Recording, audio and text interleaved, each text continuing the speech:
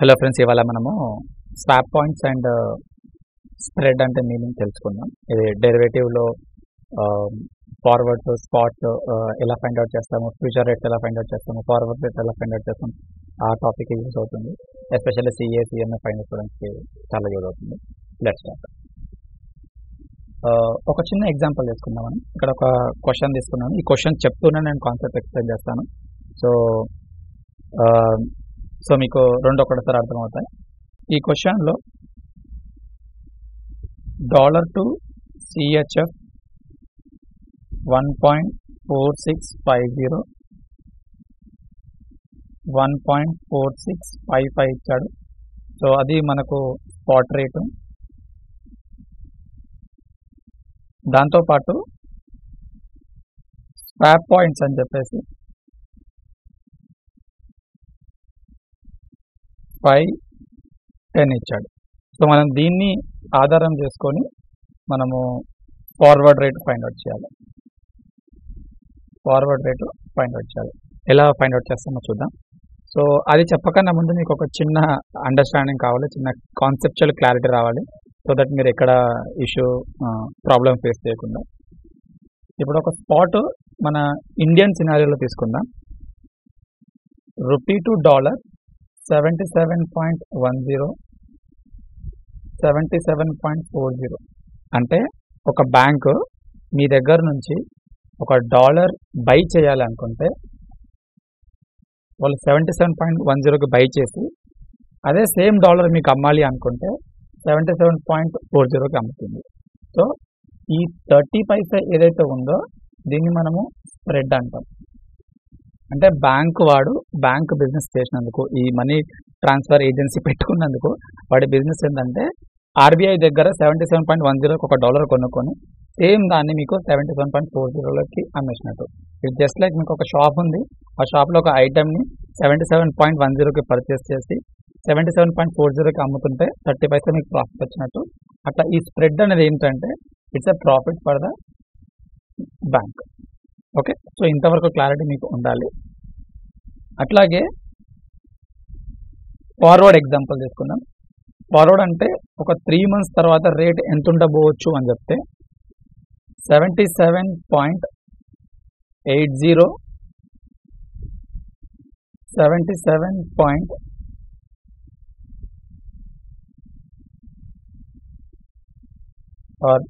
78.20 తీసుకుందాం. అంటే ఈ రెండుటి మధ్యలో తేడా ఎంత ఉంది అంటే ఈ రెండుటి మధ్యలో తేడా 60 పైసే ఉంది. సో ఇది బ్యాంక్ వాళ్ళకి ఇది కూడా ప్రాఫిట్. సో పాయింట్ ఏంటంటే difference between by currency and cell currency, difference between bid and ask is your spread. Maybe అది స్పాట్లో అయి ఉండొచ్చు, లేదంటే ఫార్వర్డ్లో అయి ఉండొచ్చు. I'll repeat, difference between by and sell currency or difference between bid and ask currency is your spread. Difference between buy currency and sell currency ledante bid and ask is your spread. Okay, adi maybe spot market lo ayi undochu or it can be in the forward. So ఫార్వర్డ్లో అయినా సరే difference between by and cell is your spread. Difference between by and cell for the forward also it's your spread. So ఇది అర్థమైపోయింది.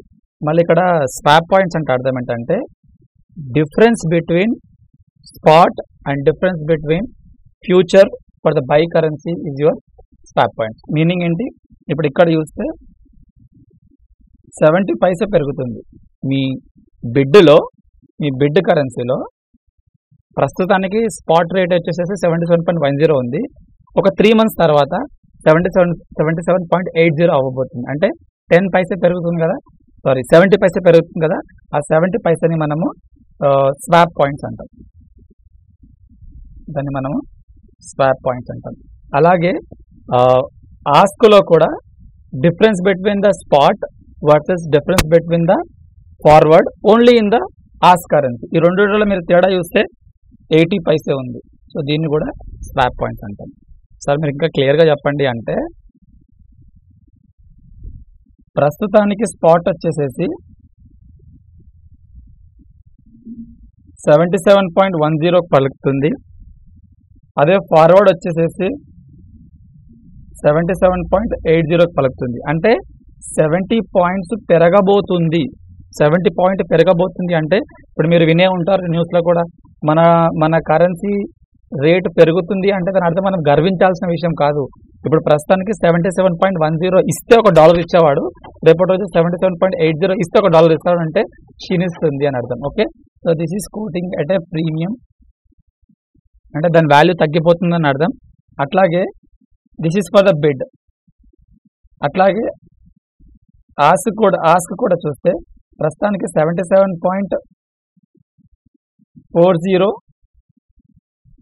And 78.20 ఈ రెండింటి మధ్యలో తేడాని చూస్తే ఇది మనకు 80% ప్రీమియంలో ఉంది. సో బిడ్ ప్రీమియం 70 ఉంది అండ్ ఆస్క్ ప్రీమియం 80లో ఉంది, అంటే 80%లో ఉంది కదా. So this is in the increasing trend. ఇది మనకు చాలా అవసరము. అది ఇంక్రీజింగ్లో ఉందా డిక్రీజింగ్లో ఉందా అని చెప్పేసి. సో మీరు ఎగ్జామ్ పాయింట్ ఆఫ్ వ్యూలో ఆలోచిస్తే ఏం చేస్తారంటే, క్వశ్చన్లో మీకు స్పాట్ రేట్ ఇస్తాడు, దాని తర్వాత స్వాప్ పాయింట్స్ ఇస్తాడు, మీకు future rate find out చేయమంటాడు. I repeat, spot rate ఇస్తాడు, స్వాప్ పాయింట్స్ ఇస్తాడు, future rate are forward rate find out చేయమంటాడు. So ఇప్పుడు మనం ఏం చేస్తామంటే, instead of future I can use forward.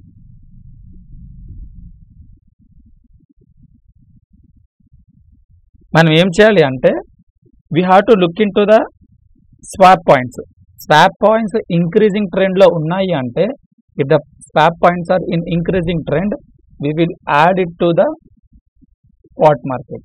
అంటే ఏం చెప్పాలనుకుంటున్నారంటే, స్పాట్ రేట్ ఎంత ఉంది మనకి? స్పాట్ రేట్ ఈస్ 77.10, 77.40 ఉంది. Because the swap points is in the increasing trend, we will add 0.70 to here, 0.80 to here, and 77.80, 78.20. So ఇది మనకు ఫార్వర్డ్ రేట్ అవుతుంది. Confuse అవ్వకండి. క్వశ్చన్లో స్పాట్ రేట్ ఇస్తాడు, క్వశ్చన్లో స్వాప్ పాయింట్స్ ఇస్తాడు. ఆ స్వాప్ పాయింట్స్ ఇంక్రీజింగ్ ట్రెండ్లో ఉంటే స్పాట్ రేట్కి యాడ్ చేయండి, స్వాప్ పాయింట్స్ డిక్రీజింగ్ ట్రెండ్లో ఉంటే స్పాట్ నుంచి మైనస్ చేయండి. Okay, if it is in the decreasing ట్రెండ్లో ఉన్నాయి అంటే తగ్గుతున్నాయి. సో తగ్గుతుంటే మీరు ఏం చేయండి అంటే, స్పాట్ రేట్ ఏదైతే ఇస్తాడో దానికి మీరు డిడక్ట్ చేయండి. ఈ swap points deduct from spot rate. ఎలాగో థియరిటికల్గా కాదు, ఈ క్వశ్చన్లో చూద్దాం. ఇప్పుడు ఈ క్వశ్చన్లో ఐ థింక్ ఇట్స్ విజిబుల్ నా. ఇప్పుడు ఈ క్వశ్చన్లో స్పాట్ రేట్ ఇచ్చాడు, $2 to CHF అని చెప్పేసి స్వాప్ పాయింట్స్ ఇచ్చాడు. ఇప్పుడు స్వాప్ పాయింట్స్ మనకి ఎలా ఉన్నాయి? Swap points are in the increasing trend. ఇవి ఇంక్రీజింగ్ ట్రెండ్లో ఉన్నాయి. సో మనం ఏం చేయాలి? When you are finding out the forward rate, మనం ఏం చేయాలి? స్పాట్ రేట్ ఫస్ట్ తీసుకోవాలి 1.4650, దానికి ఆ స్వాప్ పాయింట్స్ని యాడ్ చేయాలి. అంటే 0. డైరెక్ట్ మీరు 5 పాయింట్స్ యాడ్ చేసుకోవచ్చు, లాస్ట్ 5 పాయింట్స్ వస్తుంది కాబట్టి.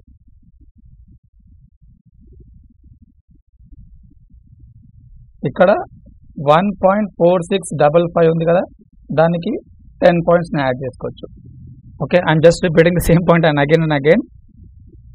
మీ స్వాప్ పాయింట్స్ ఇంక్రీజింగ్ ట్రెండ్లో ఉంటే స్పాట్ రేట్కి యాడ్ చేయండి. అంటే ఇప్పుడు మీ ఫార్వర్డ్ ఎంత అవుతుంది అంటే, ఫార్వర్డ్ విల్ బి 1.4655, 1.4665. సో ఇది మీకు ఫార్వర్డ్ రేట్ అవుతుంది. సో దీనికి ఇంకొక ఎగ్జాంపుల్ తీసుకుంటారా సార్ అంటే, ఒకసారి ఈ ఎగ్జాంపుల్ తీసుకుందాం. GBP to USD 1.7645,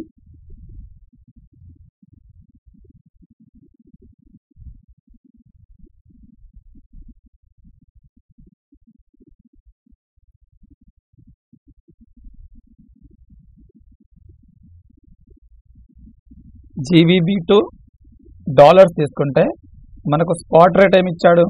spot rate is 1.7645 1.7660 ఇచ్చాడు. మనకు స్వాప్ పాయింట్స్ ఏమి ఇచ్చాడు? స్వాప్ పాయింట్స్ చూస్తే we got the swap points of 25, 30, 25, 20, 25, 20 అంటే these are in decreasing trend. ఇవి డిక్రీజింగ్ ట్రెండ్లో ఉన్నాయి కాబట్టి మనం ఏం చేయాలి అంటే మన స్పాట్ రేట్ నుంచి మైనస్ చేయాలి. What I mean by that, మనం ఇప్పుడు ఫార్వర్డ్ రేట్ ఫైండ్ అవుట్ చేయాలనుకున్నప్పుడు 1.7645 minus 25 points 0.25 points, 1.7660 minus 0.20 points. Minus ఎందుకు చేస్తున్నాం? స్వాప్ పాయింట్స్ నెగిటివ్లో ఉన్నాయి కాబట్టి మన కరెన్సీ స్ట్రెంత్ అవుతుంది కాబట్టి మన ఫార్వర్డ్ రేటు తగ్గిపోయే ఛాన్స్ ఉంది కాబట్టి. ఓకే, సో 1.7620 1.7640 మనకి ఇది ఫార్వర్డ్ రేటు అవుతుంది. సో అలాగా మీరు స్పాట్ రేట్ ఇచ్చి ఫార్వర్డ్ రేట్ ని క్యాలిక్యులేట్ చేయమన్నప్పుడు ఆ బేసిస్ పాయింట్స్ని యాడ్ చేయాలి, ఆ స్వాప్ పాయింట్స్ని యాడ్ చేయాలి. కానీ ఇవి యాడ్ చేసేటప్పుడు అవి ఏ ట్రెండ్లో ఉన్నాయో చూసుకొని చేస్తే 100% ఆన్సర్ కరెక్ట్ అవుతుంది. Thanks for watching. Have a nice day.